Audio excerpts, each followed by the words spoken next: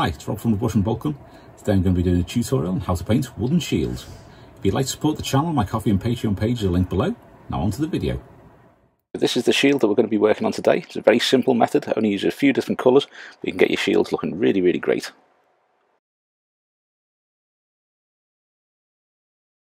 First colour we're going to use is Citadel Leadbelcher. I'm just going to use this to do the rim of the shield.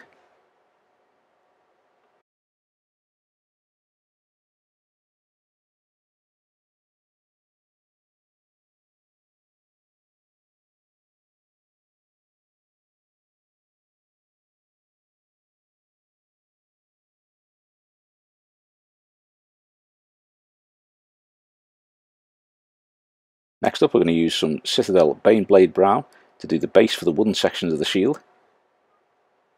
Very quick way to do this. The Baneblade brown have been sat on my wet palette for a while and thinned down a little bit, which isn't ideal. We just give that a nice coat of Baneblade brown, then we can move on to the next colours.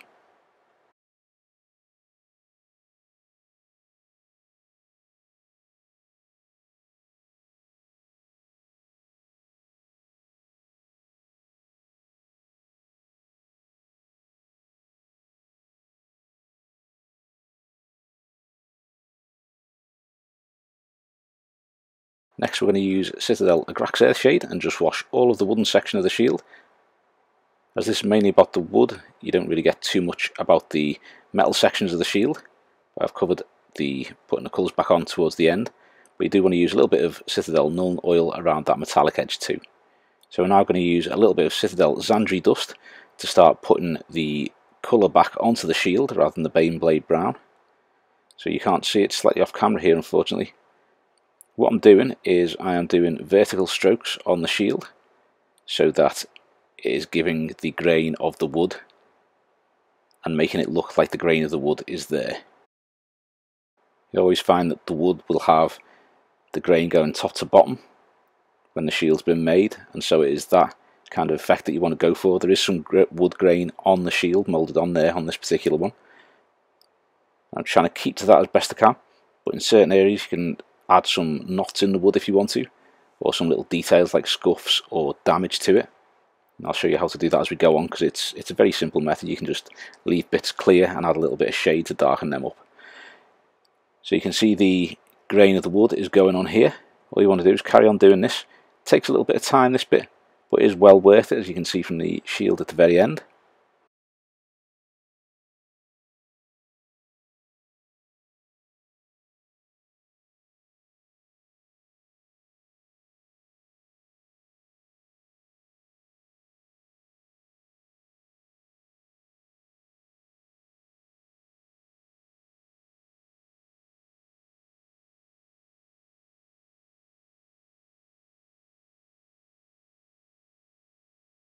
Now I'm going to add a little bit of Citadel Rakarth flesh to the Zandri dust just to lighten that up, and we're just going to be doing sections of these lines vertically. So the lines that you've already put on, you want to be picking out, say, maybe about 30% of those lines and just doing sections of them where maybe it's catching the light a little bit more.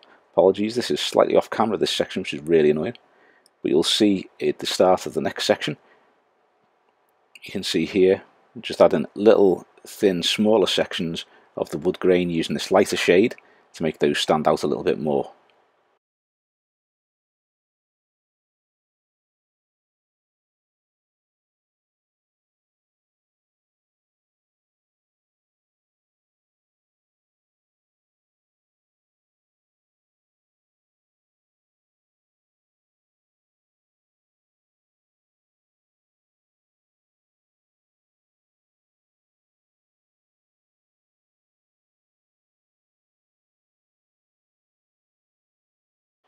So you can see here where I've added the extra colours from the previous section, just like little thin lines here and there.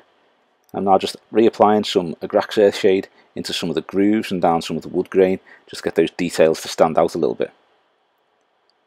Now what I'll try and do is build up the Agrax Earthshade at the bottom of the shield and the top of the shield as well, so it has those darker sections running up between the planks, so that you have a kind of almost like a little U shape at the bottom of the plank. You can see that on the wood here, and then doing some of the grain as though there is grime or damp or something along those lines in these sections on the shield, and that will give you, by building this up, that dark kind of shaded area around the top and bottom of the shield that you can see on the finished shield itself. So there's two little marks on it there, which I'm adding a little bit more Agrax Earthshade to, just to darken those down.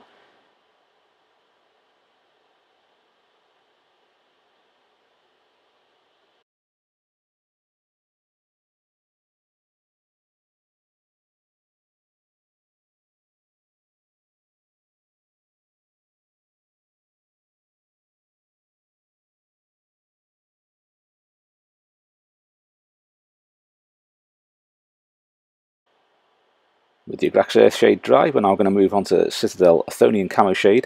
We're just going to add some of this at the bottom and the top as well. All this does is gives it that slightly more damp look, because you have that green mixed in with the brown.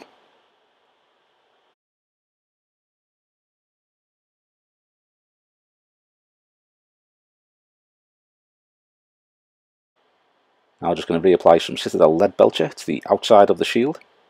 You'll see it blob a little bit of this onto the wooden section on the bottom right of the shield. I think that's with the next layer though, but you can just cover that up with a little bit of shade easily enough. You're just applying this to certain areas just to get the shine in different places. You don't have to worry about going over and giving it a nice smooth finish, just little areas here and there to give it a bit of shine. So now I'm going to use some Vallejo Model Air Chrome, and this is going to be to add some edge highlights and some shine to certain areas of the shield, and also to blob a little bit onto the wood there, you can see. Yay! So as I say, just use a little bit of Citadel Agrax Earthshade or Citadel Nuln Oil to shade that blob of silver on the wood, and you can darken that down without any real effort, and that'll just blend right back in with the wood again.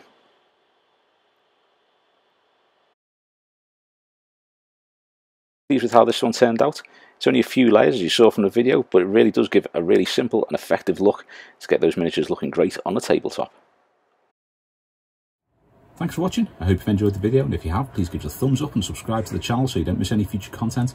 Also, think about subscribing to some of our other social media, linked below. Thanks very much. If you like the channel and you enjoy the content and you'd like to support me, my Coffee and Patreon pages are linked below. Thanks very much.